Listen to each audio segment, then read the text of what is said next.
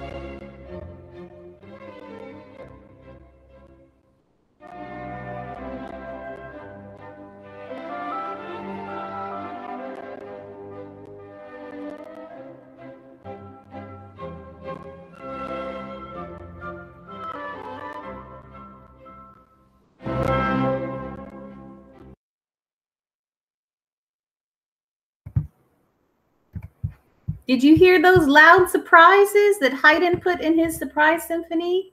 So in the video you just watched, the man at the front of the orchestra is called the conductor. Obviously, the orchestra people playing the violin are called the performers, and it also showed the audience. Okay, so we figured out why it's called the Surprise Symphony, because Mr. Haydn put a big surprise in there. Thank you to friends who came today, who came this week, excuse me, to General Music. And it is, if you're watching this on a Thursday or a Friday, I apologize. Mrs. Dalton canceled our live lesson, so we are asynchronous for the day. So thank you for coming here to the website and watching the lesson. All right, let's keep going. We're in the unit that is Who is a Composer? So by the end of November, you should be able to explain who's the composer and who's the audience. We're also going to move and sing, play simple rhythms, sing and move to action songs. Those are our jobs of this month in November.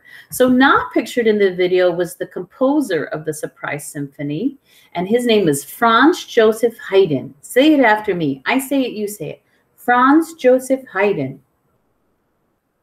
If you get real famous in music, they put the year that you were born, 1732 to 1800, and the year that you died under your name, 1809. And he is so famous that if you say the name Haydn, we think you're talking about this Haydn. He is a composer. He is not a president. Do not say president. He is a composer.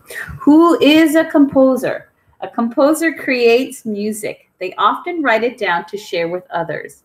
And many composers are also skilled performers. Wynton Marsalis plays the trumpet super phenomenally well, but also writes music for others to play. Caroline Shaw is a talented singer, vocalist, and writes other music for other singers to sing. Okay, so we've got lots of composers. Point to the picture of Haydn, because Haydn is a composer. Who is the audience? What is the audience? An audience is a group of people who gather to listen to a performance. So in an orchestra concert or a band concert or a chorus concert, a lot of what they expect you to be is a respectful audience. So if we say, boys and girls, if we say, okay, you need to be a respectful audience, this is what we mean. You need to be quiet when the performer's performing. You should have your eyes on the performer, watching what they're doing. should be looking around or all over the place. And at the end of the performance, you can clap at the end of the performance, okay? It's different from like a basketball game or a baseball game where you're expected to cheer the whole time, right? You get to cheer on the players. But at a concert, in a concert setting, especially if it's something like an orchestra or a band concert, that's what they expect from you. They expect a respectful audience. So that's what that means.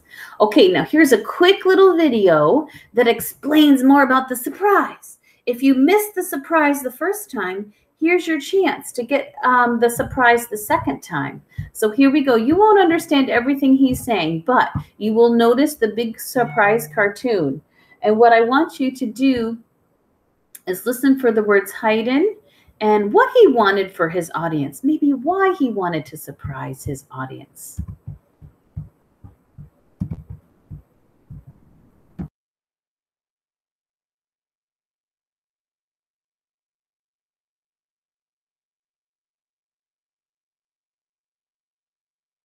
One of the things we easily forget about Haydn is that when he was writing his symphonies, a new work was big business. There was money to be made, and when Haydn came to London in the 1790s, he found himself pretty much in a ratings war, a bit like The Voice versus Britain's Got Talent or X Factor. It was all about getting people in and making sure that the experience was something that people would talk about and remember. Now, it just so happened that when Haydn was in London in the 1790s, so was one of his brilliant pupils, Pleyel, and he knew that Pleyel was putting on a serious show and was major competition, so Haydn needed a hit. He needed something that people would talk about and be thrilled by, and so what he did was literally thump the timpani, wake them up, stir up the audience, and make a huge amount of excitement that people would love, they would roar and cheer about it. And actually, one of the amazing things that we also forget about Haydn is that he really was up for audience engagement. He wanted people to cheer and to whoop and to cry out when things happened. None of this stony silence, listening to a piece from beginning to end, neatly waiting for the last chord. No, he wanted his audience right in there with him, in the action, responding to it and engaged. And this is what this piece is all about.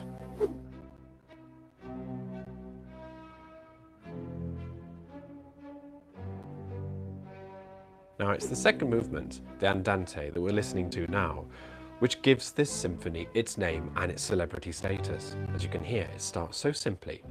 Just the common notes in each scale, just dancing up and down on the strings. It's so naive, it's so innocent, it's like a children's nursery rhyme. And then suddenly, out of the blue, everyone comes in together and shocks the audience. They talked about women fainting. It was such a surprise to have this sudden accent from the orchestra, the Paukenschlag. But it's actually what follows in this piece, quite apart from this joke, this audience gag. It's what follows which is really amazing. This simple start leads to the whole drama and storm of a minor key and virtuosic writing, all kinds of interplay between ideas and remodeling of the tune. He turns it upside down. He does all kinds of crazy things. He keeps the audience on their toes with that simple tune that seemed to be quite content where it was. And that is the introduction to Haydn. That's the story of Haydn, the king of symphonies, a man, the consummate master of how to present an idea and how to make it pull you from your seat into the orchestra and into his world. He was a genius and a smash hit.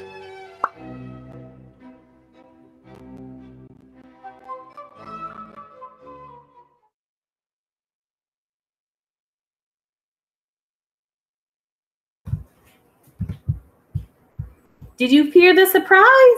I hope you heard it that time.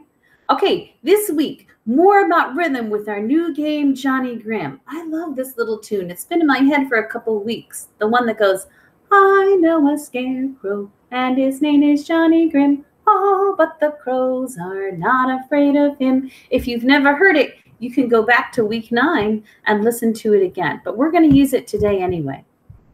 So let's look a little bit at the apple rhythm. Rhythm is the long and short sounds in music. So if you see in these boxes with the heart, the boxes are the beat. Okay, and how many claps do you see in this first box? 2, right? So you're going to clap 2 times in that beat. Do-day. Mr. Delgado uses the nickname Do-day. And how many claps do you see in the second beat? 1. So you're going to clap 1 time that beat, and you're going to say do.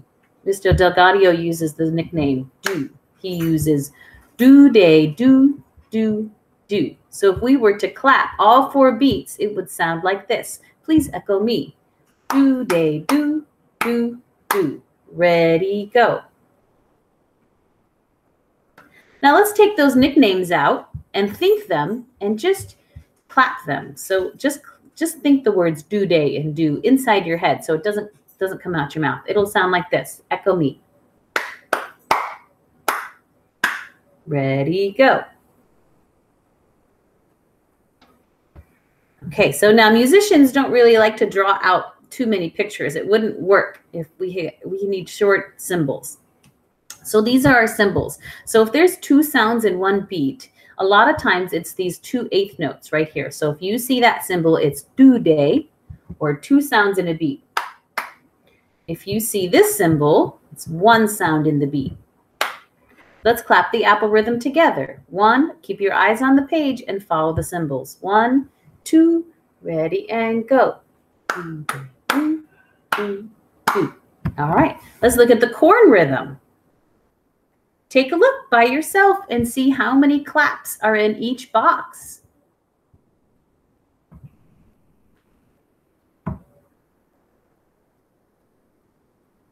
Okay, so let's clap it together. Ready? 1, 2, ready, clap.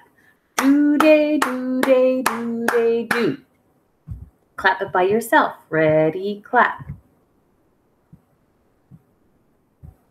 Okay, and here is it with those symbols, the eighth notes and the quarter notes. Let's clap it with our symbols now. Ready, go. All right, it's time to play Johnny Grimm. It's time to play a game. Pick a vegetable this time and see what happens.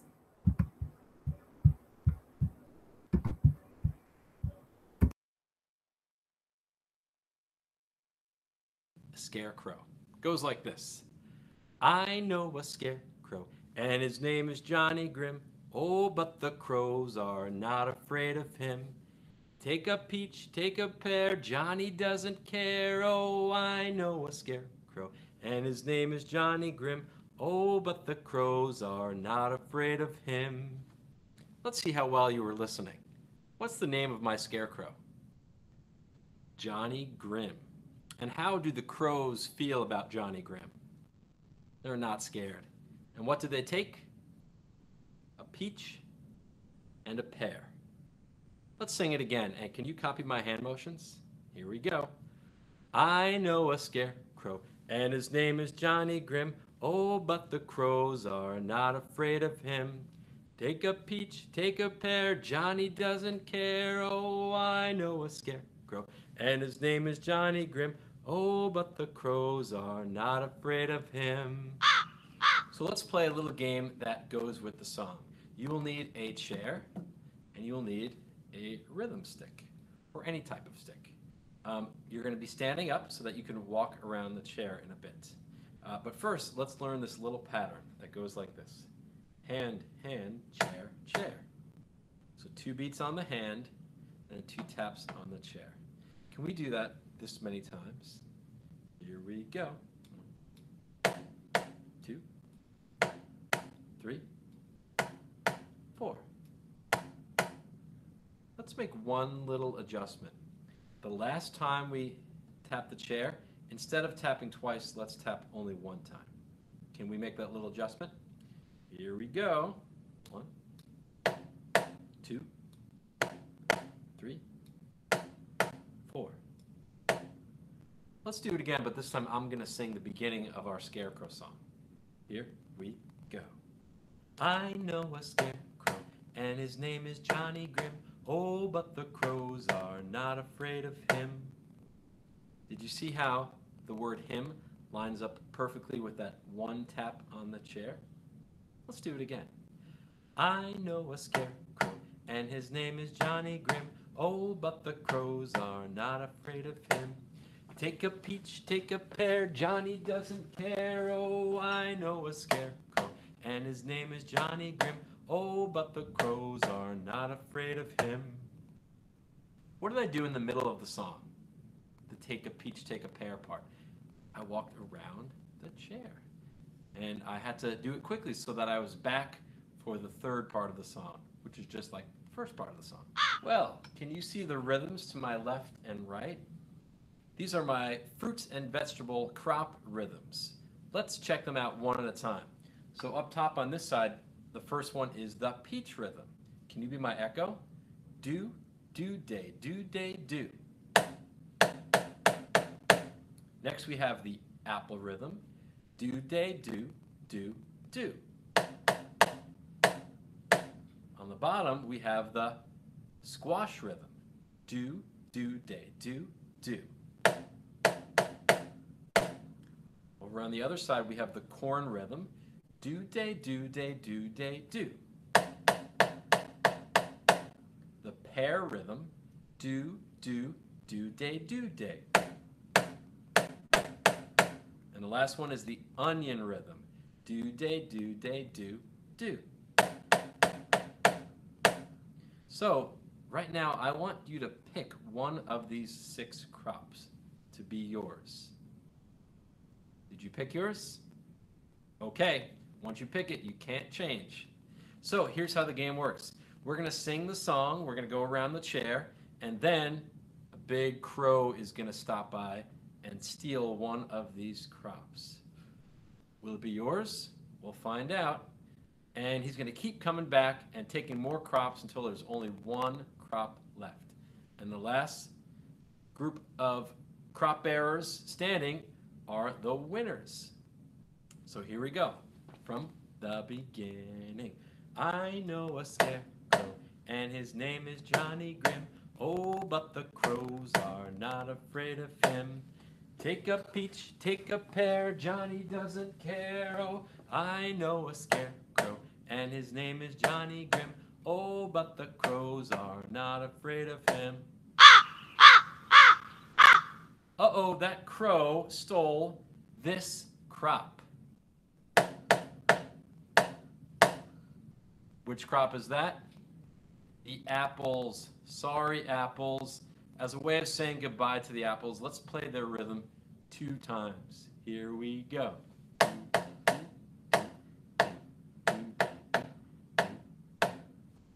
Continue. Here we go.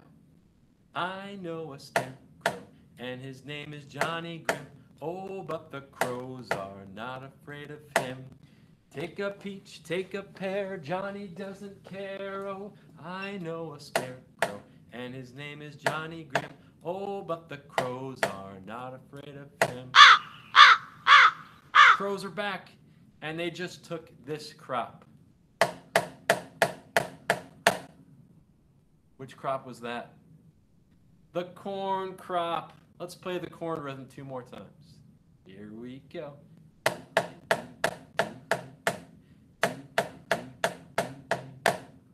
I know a scarecrow, and his name is Johnny Grim. Oh, but the crows are not afraid of him. Take a peach, take a pear, Johnny doesn't care. Oh, I know a scarecrow, and his name is Johnny Grim. Oh, but the crows are not afraid of him. Well, another crop has been stolen. This crop.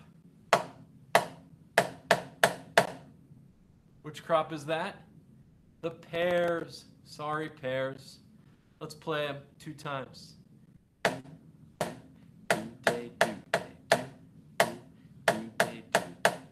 I know a scarecrow, and his name is Johnny Grim.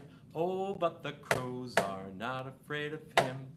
Take a peach, take a pear, Johnny doesn't care. Oh, I know a scarecrow, and his name is Johnny Grim. Oh, but the crows are not afraid of him.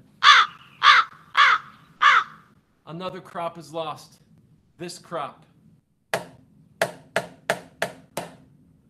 What was that?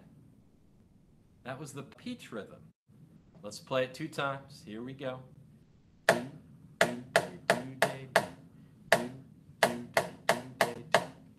I know a scarecrow, and his name is Johnny Grim. Oh, but the crows are not afraid of him. Take a peach, take a pear, Johnny doesn't care. Oh, I know a scarecrow, and his name is Johnny Grim. Oh, but the crows are not afraid of him. Another crop is lost. This time, they took the onions. Sorry, onions. Let's play them 2 times. Here we go.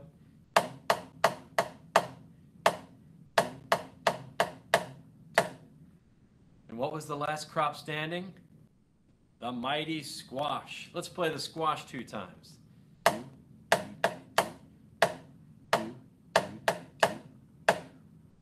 So have fun with that song and with that game. And this song can be sung or played in canon, like this. I know a scarecrow, and his name is Johnny Grim. Oh, but the Johnny Grim. Oh, but the crows are not afraid of him. Take a peach, take a pear, Johnny doesn't care. Oh, I know a scarecrow, and his name is Johnny Grim. Oh, but the crows are not afraid of him.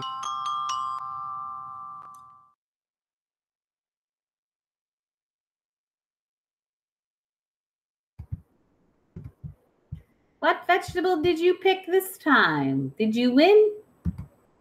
Okay, so we're almost done. Your activity of the week is posted right next to me. Music activity of the week number 10. Move to the rhythm of Haydn's Surprise Symphony. Find the surprises. What happens when this cartoon on the surprises? And oh my goodness, there are some rhythms right here on this page that we just talked about. That is the symbol that there's 2 sounds in a beat, right? Those 8th notes. So we would say do-day, do-day, do-day, do. On this one's the same. Do-day, do-day, do-day, do. If we were to sing it, it's the rhythm of the Surprise Symphony. Do-day, do-day, do-day, do-day, do-day, do-day, do. Okay? So have a great week. I look forward to seeing you at week 11. Our last week in November, and I hope everybody stays safe, and I will see you next time, hopefully in music class. Thank you for doing the lesson and the activity.